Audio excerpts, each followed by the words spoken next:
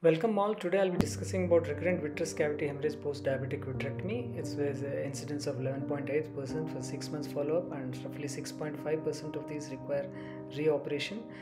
This video will be showing about the intraoperative findings in these cases and the best practice patterns to manage these patients.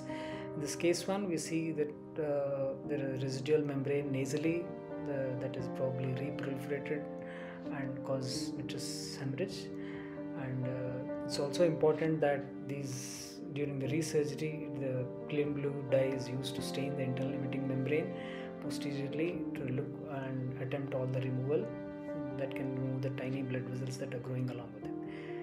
It's very important that we manage these membranes and remove the membranes in toto during the resurgery, or else we'll be facing the problem of recurrent vitreous hemorrhages repeatedly. Sometimes they are very challenging, and it's always good to do endo laser around these membranes, because post removal, once the bleeding is there, probably you may not be able to do endo laser in these cases. Once the endo laser is done, some margins are lifted, we can remove the membrane with the cutter itself, like we do in this case.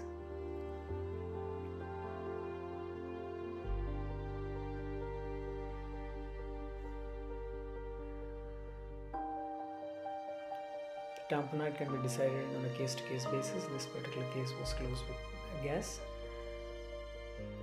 Now, coming to another case where we found the intraoperative, there are two residual membranes, both close to the major vascular arcades. One probably is reproliferation, the other one is probably attempt at delamination at the previous segmentation at the previous attempt. Both cases around both membranes, endo laser was done, and the membrane, the elevated membrane, was picked up with forceps and removed easily.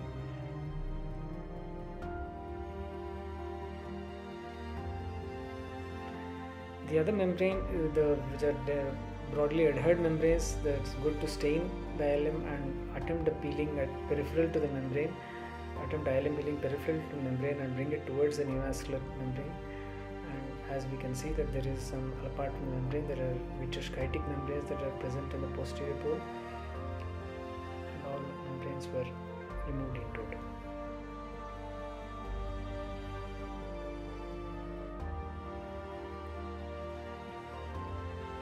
Coming to a third case,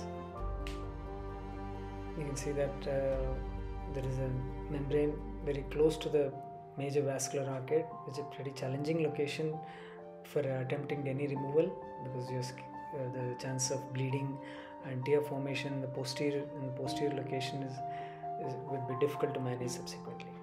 One has to be very careful in attempting to gain an edge in these membranes.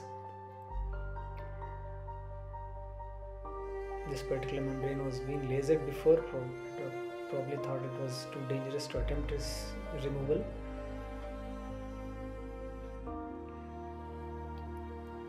After successful removal, this case again was closed with the SF6 gas. It's always good to complete the endo laser in these kind of cases. Fourth and the final case, we see that there is not so grossly visible membranes that are present in the vitreous cavity, but after staining with the brilliant blue dye and on a closer inspection, we see there is a small membrane. And it's always good to do a peripheral vitreous retinal peripheral examination to look for any new vessels in the port area, anti-hyaloid proliferation. You can see that there is a very small membrane along the major vessel in the infratemporal area. ILM peeling, which is probably not done, was attempted in this case, and vitreous-chytic membranes were removed.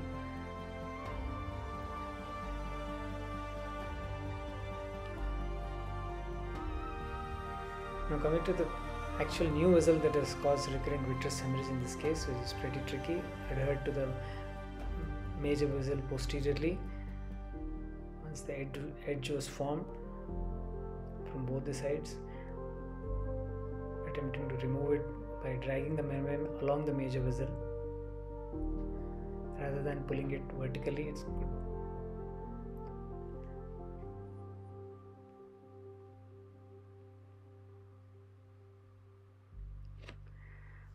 Any bleeding areas are coagulated with photocoagulation.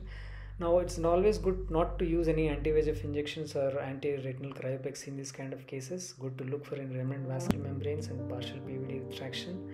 And ILM peeling at primary or resurgery is always good to do to prevent any scaffold for growth of new vessels. Intraoperative fluorescein angiography is very good. It's very helpful in completing the surgical goals. That's the future of diabetic vitrectomy. Thank you for watching.